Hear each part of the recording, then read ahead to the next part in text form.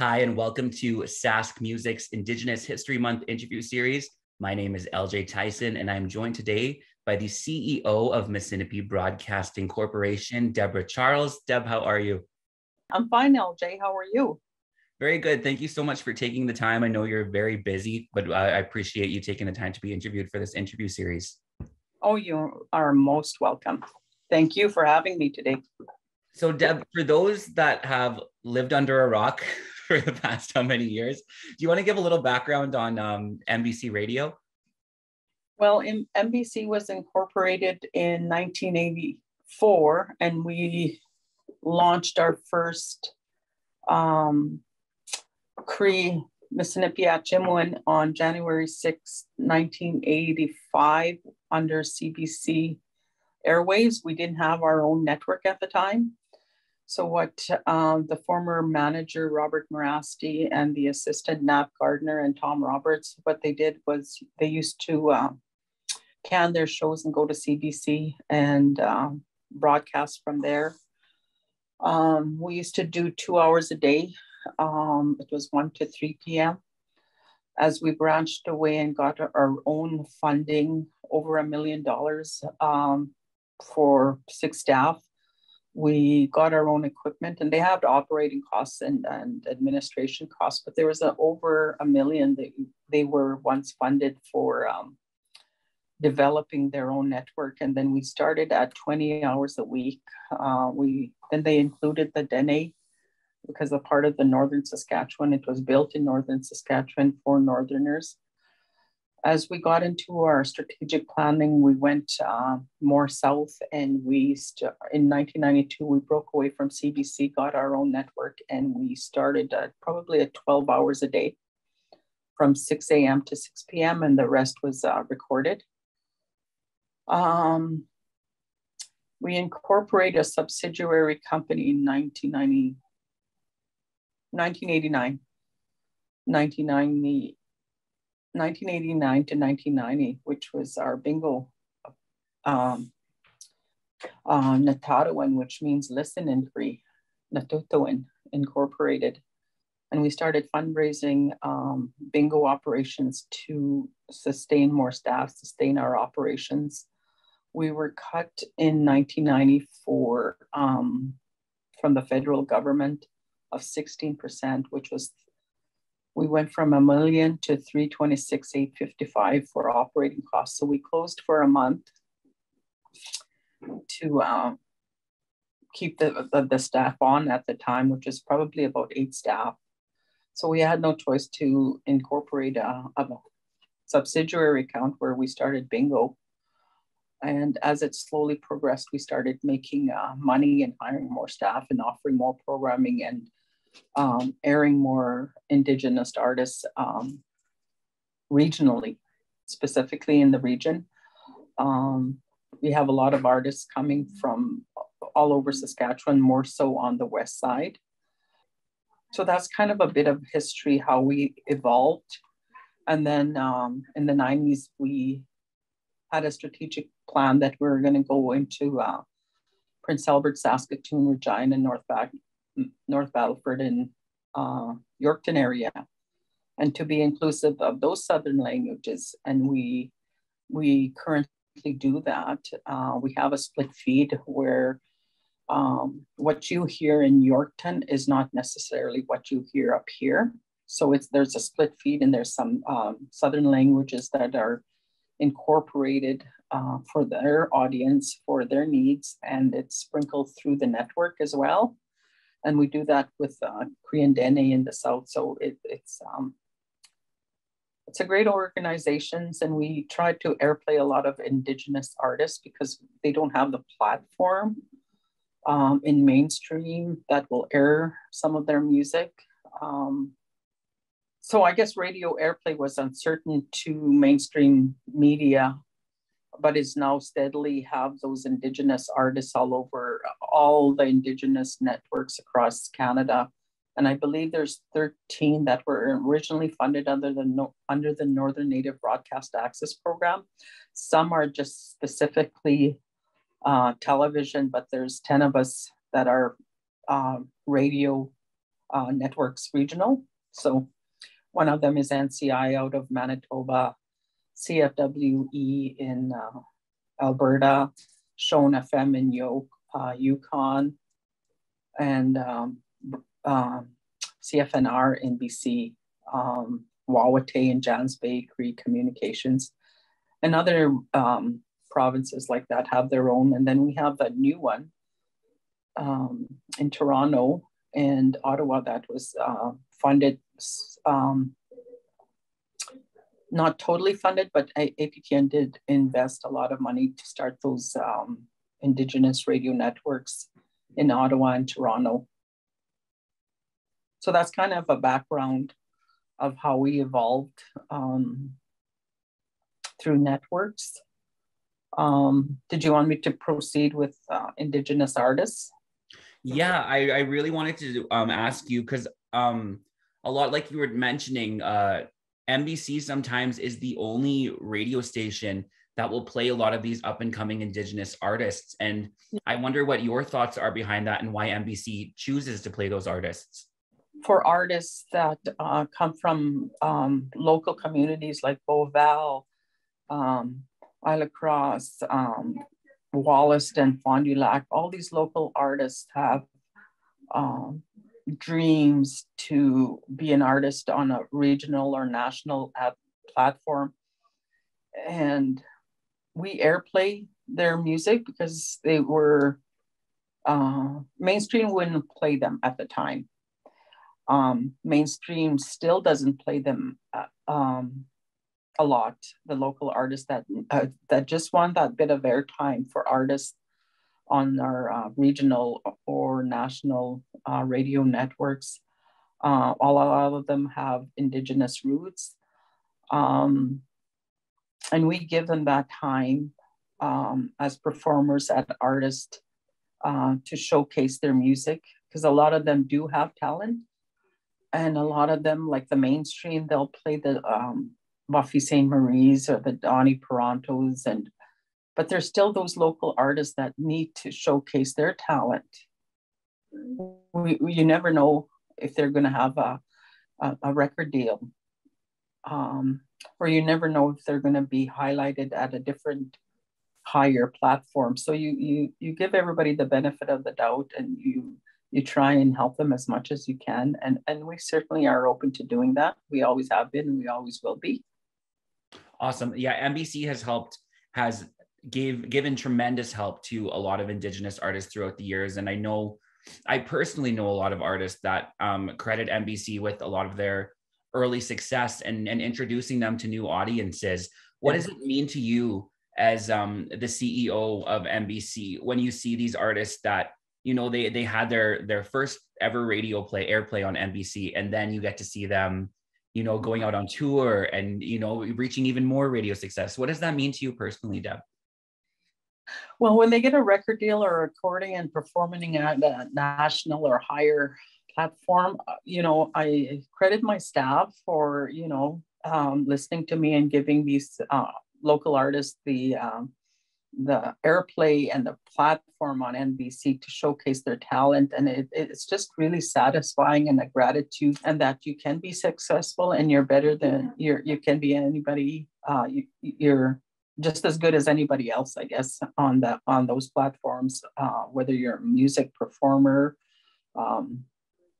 Just there's no shortage of artists in Indian country. There's a lot that I think that should be airplayed, and I don't know if it's a shyness or whatever, but it's just very gratifying to see artists when they record their own music and they come back to us and we share with NCI, or they go to NCI or AMSA, and then we airplay them, and it's just like, wow. Or even if I'm Ottawa and I'm listening to their Ottawa radio station, or Toronto or Winnipeg, and I'm, you know, pretty proud of them. You know, you're always dialoguing and meeting with the CEOs of the different radio networks, and we're, you know, music always comes up, or this song or this person, where they're from, and you kind of give the landscape where they're from, and you know, their remote or their population, and they come a long way. The artist that comes to mind when I think about NBC success stories, the number one artist that I can think about is Marty Ballantyne. Yeah. Who not only had airplay on NBC radio, but he was working with you guys for a time. And then he had this like massive television success and radio. He got a record deal. Do you remember Marty's first kind of working days at NBC? Well, Marty was he was in this, I'm going to show this to you. He was in this magazine Realm, and he was nominated for the top 30 under 30 broadcasters and general managers across Canada. And that's a lot to be proud of, from a young guy coming from Sandy Bay, coming to La Ronge to work with us. And he started like everybody else, doing a radio show. He was our bingo. He was stamping cards, delivering to our outlets to make our money, because that's how we make our money, and paid for his salary.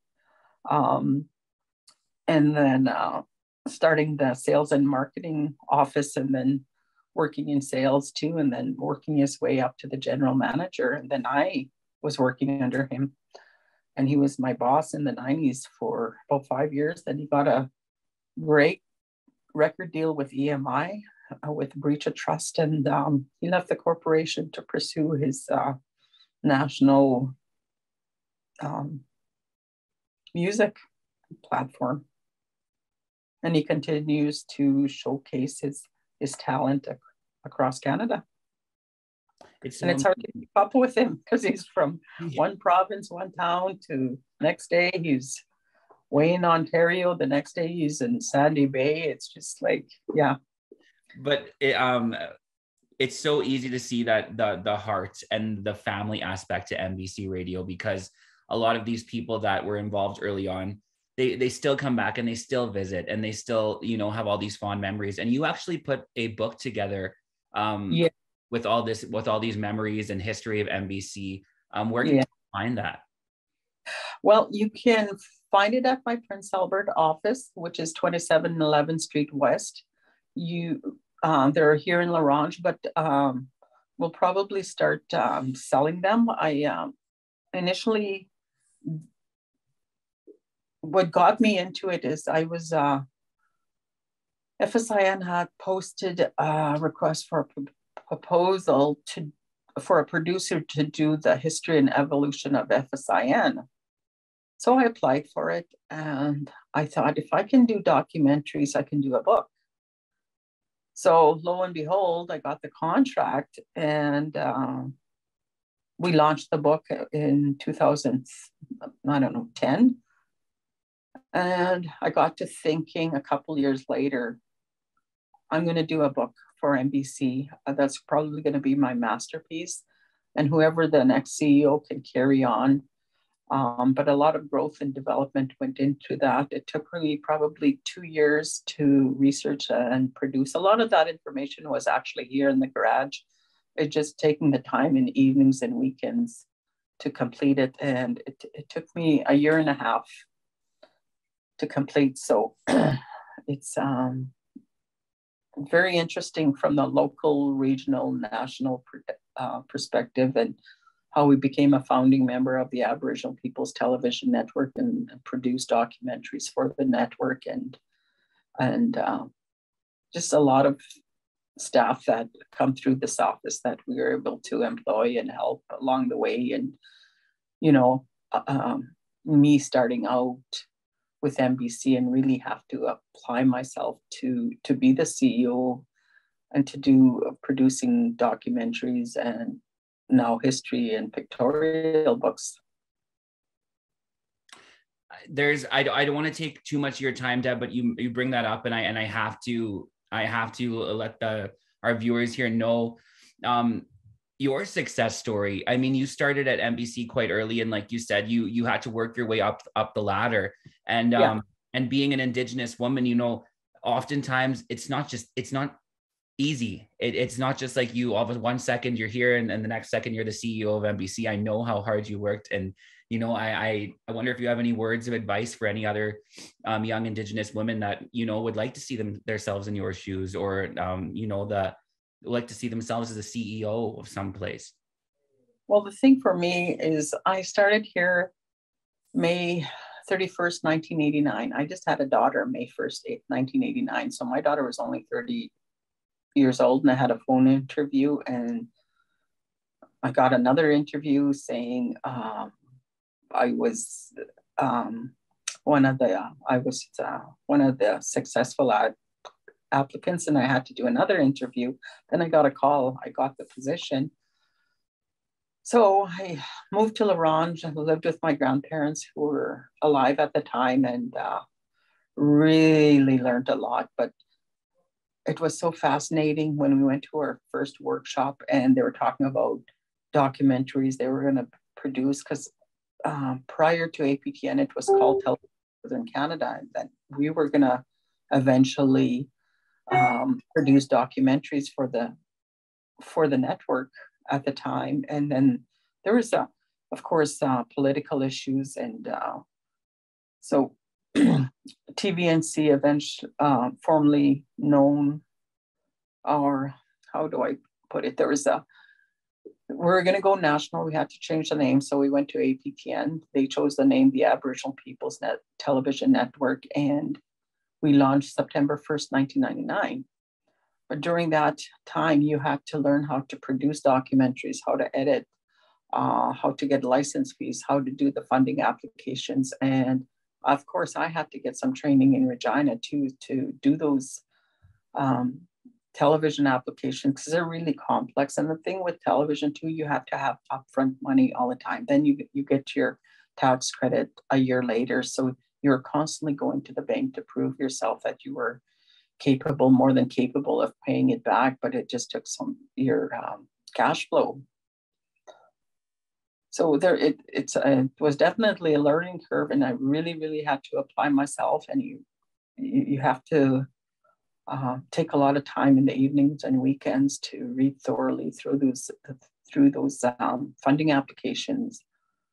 And there's consultants or a legal team that do help you. They're called entertainment lawyers that do the television, and they get quite costly, but it was certainly worth everything, all my effort to be the CEO. And I still struggle. I still have hard times, and I still have challenges, but it's day by day. And I, just thank the Creator that I'm blessed with a good position and good people that support me. And a lot of the growth and development is done. All those early years of vision, how we're going to go to Prince Albert, it was such a dream, because I started to hear when there was only 10 local radio stations. Like, we're in 70 communities now and 40 local radio stations. That come a long way. And then just being in PA was so exciting for us. And then just branching off into Saskatoon, Regina, North Battleford, Yorkton, and that was another vision. That was a costly vision. They're all costly, and they're all self-operating through sales and bingo efforts. And then I got a few grants with Northern Lights Casino for like the Wiyako site, because it was from the north. So I was able to get a few grants here and there as we went further south. It's about most of the work. Yes. Yeah, and you guys put in a lot of work. You specifically, Deb. I'm constantly inspired by what you do and the work you've done. And on top of that all, you are the perfect representation for NBC Radio, because you are a band member of the Lac La Ronge Indian Band. Yes. You speak your language. I know that's very important to you, and that comes across in NBC operations as well. You combine all that and seeing how far NBC has come since its inception, where would you like to see it go in the next 10 years, say? Well, I would like to be totally self-sufficient and not rely on government funding, but we'll always need that. by that time, my La Ronge office is paid for. Still working towards paying off my mortgage with the PA office. I would like, you know what I always envisioned was broadcast news. We purchase it, the national news is on every hour up until 6 p.m. I would like to have an Indigenous, national, local, national, international news, just on Indigenous news. And it's that services provide to all the radio stations across Canada. And that would be researched and all produced, all Indigenous personnel, staff. That's what I'd like to see. I can see all that happening, and once again, great ideas. And I know that's going to happen. Thank you so much, Deb, for taking the time to let me interview you today. Is there anything you would like to add? I just like to thank the listeners for advertising with us, the bingo players for supporting our bingo efforts, because if it wasn't for you, if it wasn't for years, we'd be just talking for nothing, playing for nothing. And, you know, a lot of this is when you're in a remote community and that's all you have. And if MBC ever closed, which I know it won't, it'd be pretty lonely, Northern Saskatchewan, for the listenership out there. Awesome. Thank you so much. I really appreciate it. Oh, you are most welcome.